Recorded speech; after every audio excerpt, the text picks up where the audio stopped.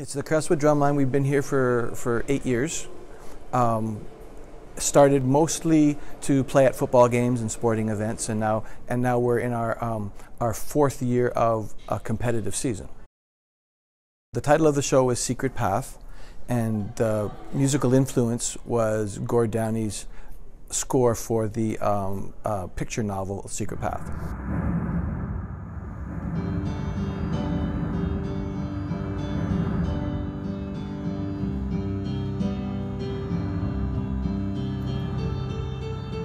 So I did the arrangement, borrowing from 2 songs from the Gord Downie album.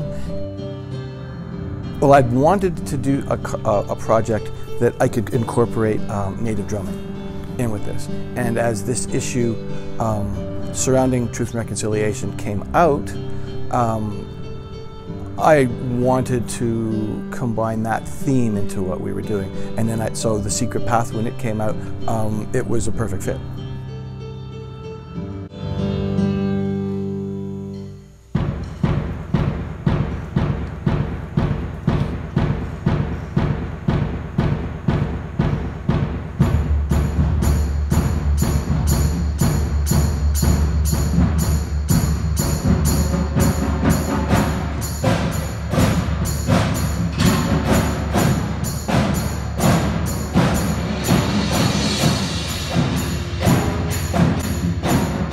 I think it can make a big impact on what people think and what they see in the song, and it is a big topic, and it needs to be brought to light more.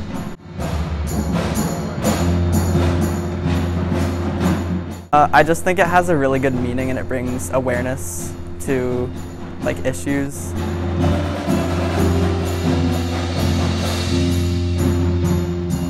So next weekend we're hosting an open house for the parents of our kids and the community and interested politicians in the neighborhood, and inviting them all to come in and see what we're doing.